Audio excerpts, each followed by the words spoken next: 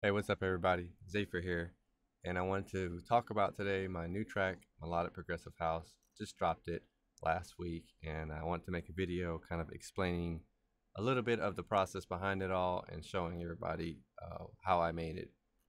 Hopefully, this will help you a little bit in your productions or give you some insight as to how I go about making Melodic Progressive House. So I'll go ahead and give us a preview here.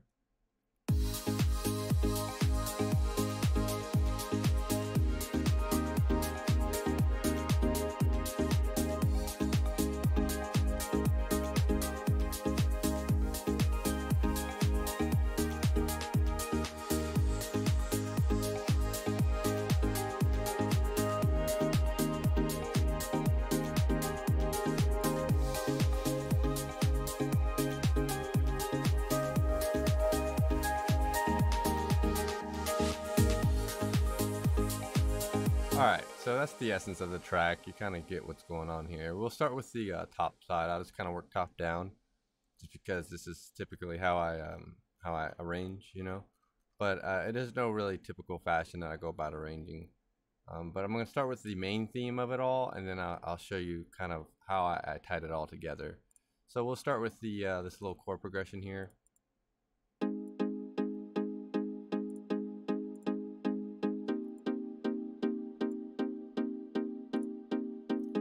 And basically, it's just a harmless preset or harmless patch that I made, but it's real simple to make. Usually, the big deal here is your unison and the pluck, release, these knobs right here. This kind of section and this section, as far as when it comes to designing. So it's not really anything complicated as far as sound design goes. A lot of it's just kind of like stock, but the idea is you just pick the sounds that go well with each other. So I have the little like section layout, the top layout, and you notice it's not really any kind of like bass line with it or anything. This is kind of like the upper portion of the chords that are just played throughout the track. So I have that going, and then what I have on top of that is a little layer here, and I've talked about this before, but this is just a little trick that a lot of people use, including myself, to kind of thicken up the peak or the top of the pluck. So you can hear it here.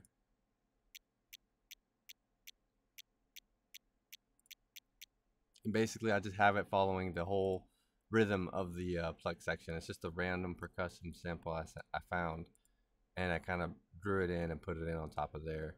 So I didn't even need a whole another like a channel for it. I just added one just because. But really, that's really how the whole thing is made up. As far as how I came up with the like bass line and how the rhythm goes and stuff like that, it's sort of a culmination of both the top and the bass. So the bass I kind of developed as I was working on the pluck part of it as well. So it all kind of ties into each other. So when we started with the plucks, I kind of made the plucks and I was adjusting them as I was making the bass as well. So you can see that it's not just once you have the plucks, it's done. Or once you have the chords or anything like that, it's done. There's always, it's always going to change a little bit. But we're going to go ahead and hop into the bass because that is the second most important part of the tune, in my opinion. Well, I guess the most important part, because you need the way the track movement, but I like to have the chords kind of figured out as well. So either way, the bass is pretty important, and we'll listen to that.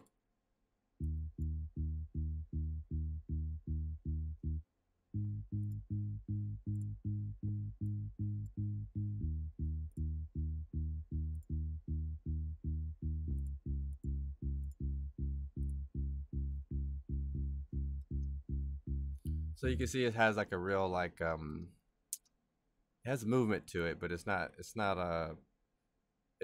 the jumps aren't supposed to be too crazy yet. You can see the spaces aren't. This is the biggest jump right here, and it's only because instead of going down, this is the original kind of bass line right here, the first 8 bars of it, and then the second 8 bars is simply duplicated across, but I took the second little phrase of it and brought it up an octave. Same with this little part of it too. I kind of did the same thing. I just brought it up an octave to the second phrase, and this created a 16 bar variant, you know, like an 8 bar variant to the bass. So it's not always just moving the same way every 8 bars the entire time. Now it's always up to taste, you know, but this is just a way to kind of add variation to the bass without actually having to add extra notes, you know, that you've already worked with. So it's just something to keep in mind. But in my case, I did that because I wanted the idea of this track was I wanted to kind of like have a more like happier ending, you know, kind of how it starts.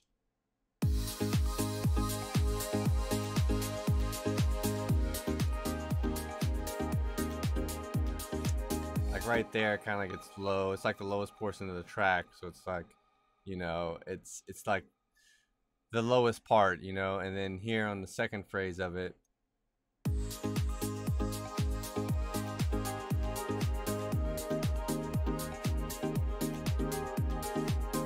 it adds that like extra hopeful kind of feel to it at the end. And this is something I really like to do in all of my music, you know, just add that hopeful, uplifting quality to it. And I think with the bass, when you kind of roll it up like that, kind of lead it up, it gives the track itself a more, you know, inspiring, hopeful feel to it.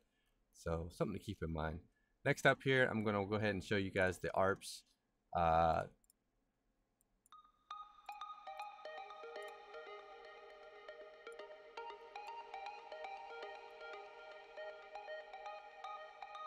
you can see the silence patch here, and then it's linked up. Basically, the way I do arps is always I aim to make them very atmospheric, and I don't want to make them too overbearing into the track. Sometimes they're like the element, you know, but I just think they don't have to be the main element, but they got to be part of the atmosphere that makes up the entire track. So I kind of focus on that portion when I use arps.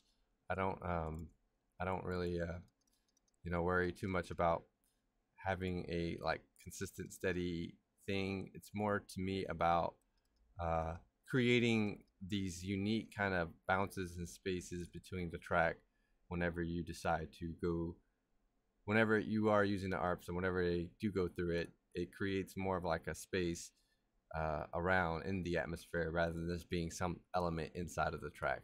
So that's kind of my whole thing here.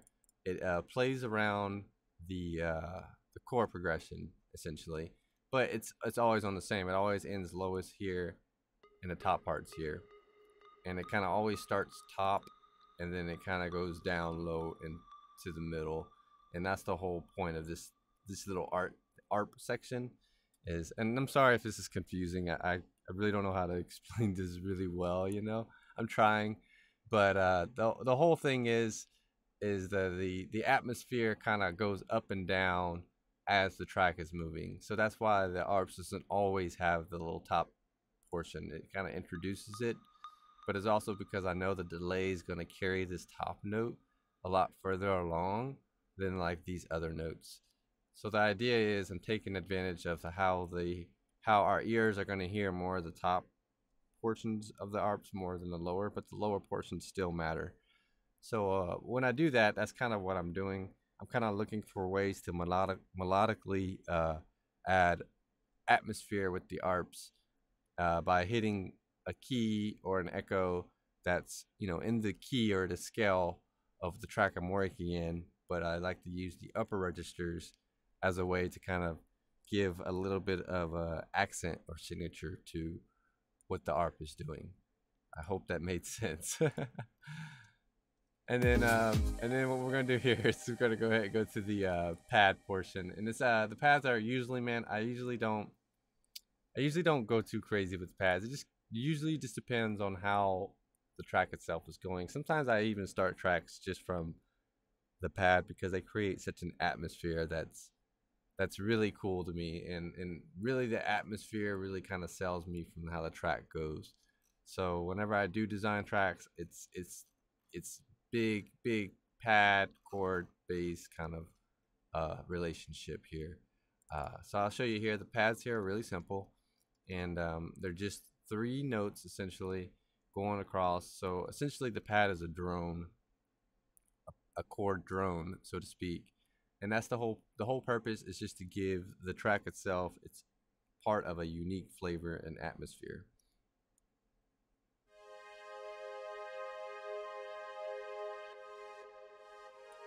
And then here at the end of the pad, I have a little, a little like variation. Really, it's just kind of highlighting a different note in the scale, and this just kind of gives the pad a little bit of movement uh, as the track is going along. But as you notice, it's really meant to kind of be more of a drone. It's meant to be just atmospheric. Both pads are actually. They're just three notes overall, with a little bit of extra accents added in that complement the chord progression.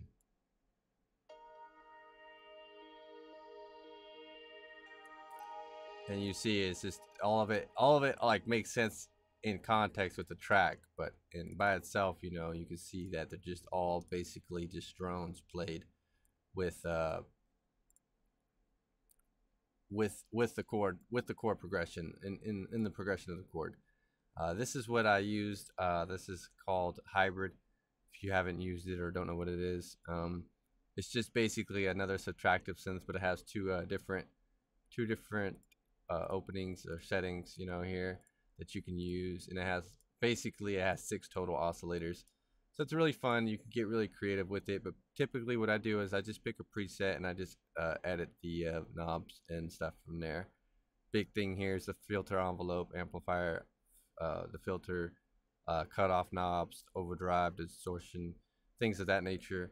Whenever I load up my pads and stuff, I'm always kind of tweaking those as I go. I even change things like the actual wave itself, what the shape is itself, because it doesn't have to be what This is just basically, I consider these like the baseline of it more than having to use them. Sometimes I just go ahead and go with what they sound like, but a lot of times I'll edit these kind of oscillators to create my own sort of unique effect within it all. It's still the same sound essentially, but you'll notice that it won't be quite the same if you pulled it up, the exact same one in yours. And that's because you should always kind of tweak it to make it fit whatever, because sometimes they're not always going to need to be so high or so low, or vice versa. And a big thing too is always be careful of how they affect them. And whenever you mess with presets, you want to make sure you don't want no extra choruses or reverbs or anything extra that might interfere with your mixing process. So usually that's what I'm doing, is just turning off the effects, anything of that nature. It's all that.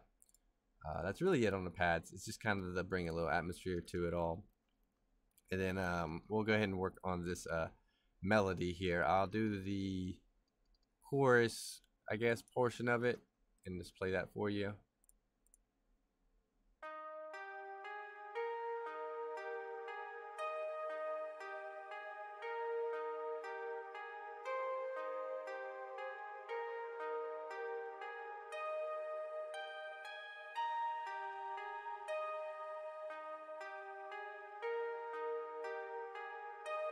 So the melody here is designed to be really simple. Like, really, the thing about melodic progressive house for me is that it really honors simplicity in music, and I didn't want it to be too complicated. I mean, you can't help it as a human being. I think you just kind of complicate stuff.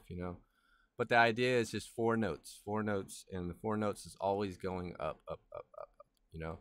Up, up, up, and that's the idea, is kind of to lift you up, to lift the track up, to lift the entire feeling of it up. It's the whole idea of putting the inspiration inside of it. And this is how I approached it with the melody. Just something really simple. I did play this out on the keyboard first, kind of a variation of it. I showed one of my friend. He came in and saw me, and I just played a little bit of how I wanted it to be. And this is essentially the idea of it all, is something super simple, but you take it a little bit further and learn how to work with the simple to create even something that sounds even complicated to the rest. But there's a lot of beauty in it, personally. I think so. That's kind of my whole was my whole goal here, going into creating this, was just to make it very simple and very, very pleasing, I guess, for myself, but for anybody else that chooses to listen. My instrumental choices was just like a vibraphone, and then I layered it on top with like a little EP sound, E piano sound, and the E piano sound was just to uh, carry out specific notes inside of the melody. So even if I played that by itself, you can kind of hear it just playing. Just yeah.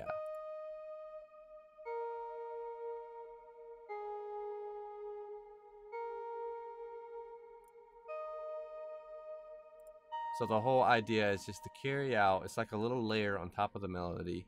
And you notice you don't have to always be super hardcore with your layers. It can be just as layered as you like or light. Just depends on how you want to fill your sound. Usually layer helps you fill the frequency space, so this is something to keep in mind. But really layering for me is great to carry parts of the song that you really want to emphasize, and that's the whole reasoning behind this little layer right here. It's just to emphasize parts of it, and you can see it's real simple. It's just A, D sharp, A, C, A, D sharp, A sharp, D. You know, like it just goes up and down between like basically three notes, and simplicity is the key. And I hope that that's what I've implicated here throughout it all, and everything here. And then I have like little melodic layers basically, but they're all the same.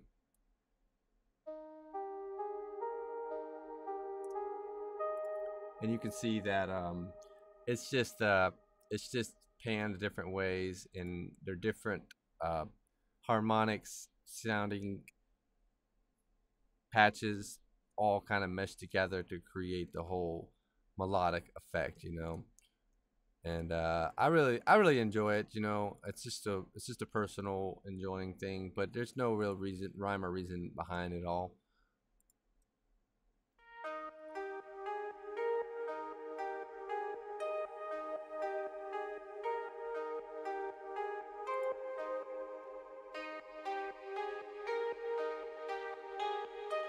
You can see it's just the harmonics sort of change a little bit as the track itself progresses.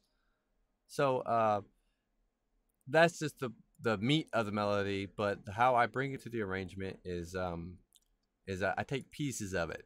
I've done this pretty much from the beginning. I always just take pieces of it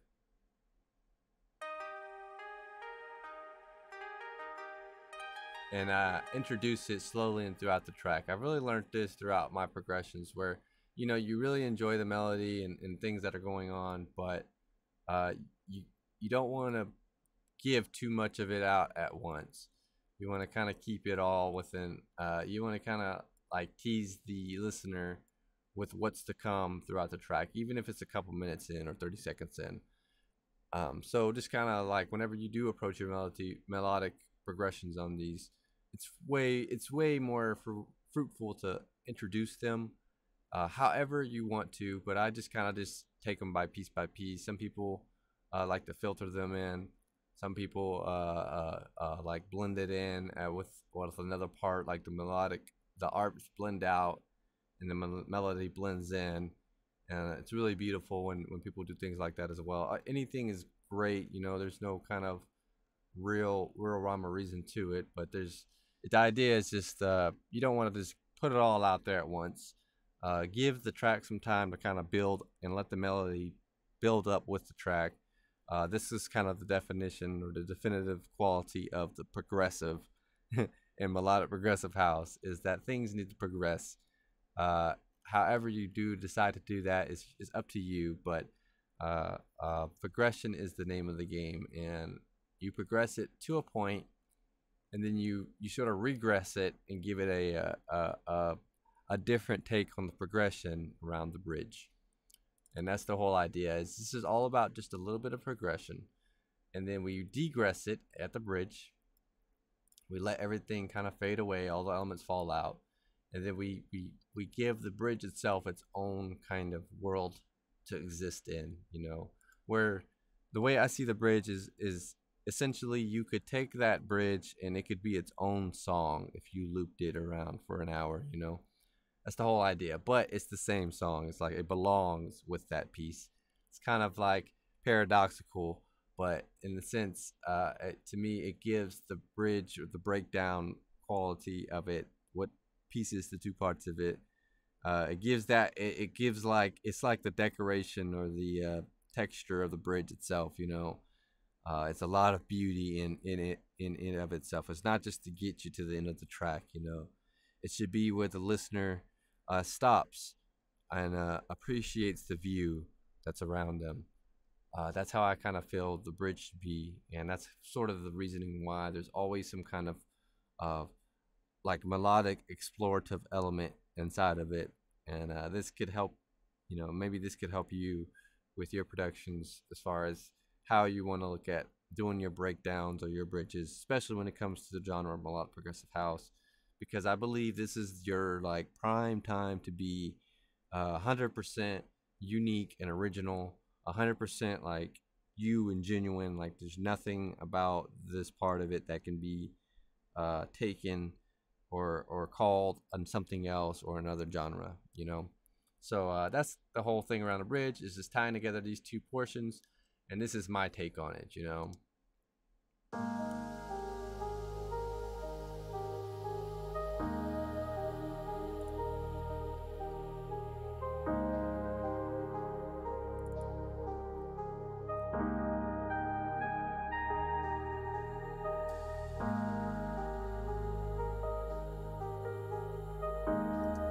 So you can see here that it's real simple. Like, dang, it's only like 5 notes really, or for 3 notes. 2 notes make up the whole entirety of the piano bridge, and the rest is carried along by the other elements. And that's the beauty of it, you know. Like you don't have to really try. You don't have to like really pretend to make something from nothing, you know. Just let the track be what it is, and let things that are simple fit into the place. So that was the whole idea. It was to fit the simplicity of it all in there. There's nothing complicated about it. I didn't play this on the keyboard or anything.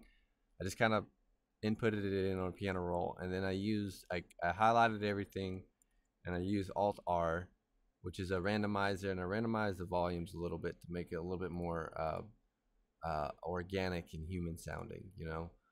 So there's nothing like special or big tricks about it going on here. It's just a method of me going about doing it in a way that I've learned to present it and replicate a more organic and natural sound to the track. Um, that's really the the the essence of this whole track. I mean the drums. I could talk about the drums and stuff and all these things, but I tell you, they're nothing special. It's all just whatever you like. Uh, Pick it however it goes. But you can kind of take a peek here about like what I did to uh go about creating them. There's nothing really too much. It's really just the layering thing, layering and panning, and then all after that it's mixing. But really, there's nothing special to do when it comes to them. Is it takes a lot of just listening, and then you do just your mixing side of things to do it. So don't get too hung up on it, and don't get too caught up on like how I did it and how I go about it. But if you want to study a little bit more about how the drums and these things are, the project itself, all of this is free. It's going to be free for you to download the stems and everything. So you could take this, you could open this up in your FL Studio and do the same thing, because the whole point of this is just to kind of spread the love, to share this wonderful music that I love to create, that I think more people should create, to be honest. And I want to be able to show people how I go about doing it, and if they like it, if they resonate with it, you know, if you're an artist, even if you don't even make this genre, you know, or like make music in this style, so to speak, I still think there's qualities in it that may be relevant to how you can go about your productions and things of that nature. So I don't want to go too long with this video. I don't want to uh, talk about it forever, you know. Hopefully this is just enough to get you a little bit of taste about what I did to create this. I hope you guys did enjoy or learn or found something in this that was useful. Thank you everybody so much. Massive shout out to my Patreon supporters that have been supporting me in my process. My people here who have subscribed to me on YouTube and comment on all the videos that I post. It's not unnoticed. Thank you all so much. I appreciate it. I can't tell you how much I appreciate it. I'm going to be making more videos, more things of this nature in the coming months and years. It's just been super busy, and I've been really just learning how to sort of categorize and keep track and catalog what I'm doing so far. That way, I can be better about delivering you guys more stuff. Uh, the essence of this music is always free. It's always beautiful. It's always uplifting, and I want to kind of retain that essence in all that I do. And I also want to be able to deliver stuff to the community that is interested, things that's unique to it, free stuff, free sample packs, free projects, more of the things of this nature. So your support, you sharing, you commenting, you purchasing this stuff on Beatport and following me, it's doing so much, and I appreciate it. Thank you, everybody. So that'll be it for today. I hope you all enjoyed it. Oh, and then before I let you all go, just want you to let you know there's a remix contest going on right now for this track. Uh, it's ends on the 31st of December. You just need to download all the files for it. There's information. I'll link my Facebook post where I posted it. You can enter. You have a chance to release it officially on my label. A chance to win a $25 gift card, some merchandise, lots of cool stuff, man. It's great. It's super exciting, and I'm really excited to be doing something in the name of Melodic Progressive House. Super excited, and I can't wait to be doing more of these things in the future. So just keep tuned, keep following, keep sharing, and I will see you all on the next one. Much love. Thank you all. Bye bye.